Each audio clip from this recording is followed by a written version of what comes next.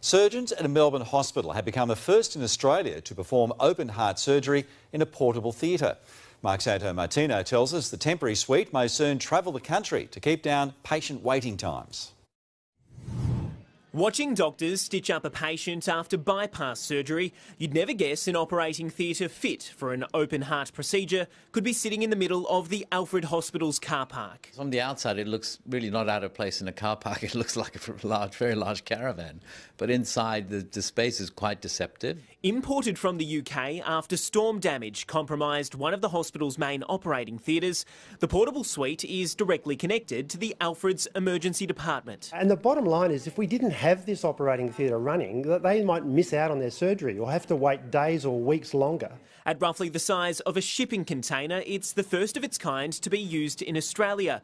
After rigorous safety checks, surgeons started slowly, but are now routinely performing open heart procedures on a daily basis. We wanted to run simulation sessions to triple check that everything was okay. And, we set a high bar, but in fact it was all quite fine. It's the first time open heart surgery has been done in this type of portable operating theatre in the world.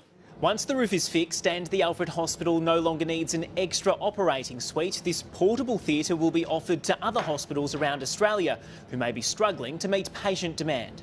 It's a quick solution. Building a new hospital takes literally 5 or more years. These things were originally built for, war zones and military hospitals and so on. So if somebody else can utilise it within Australia, that's the best really deal.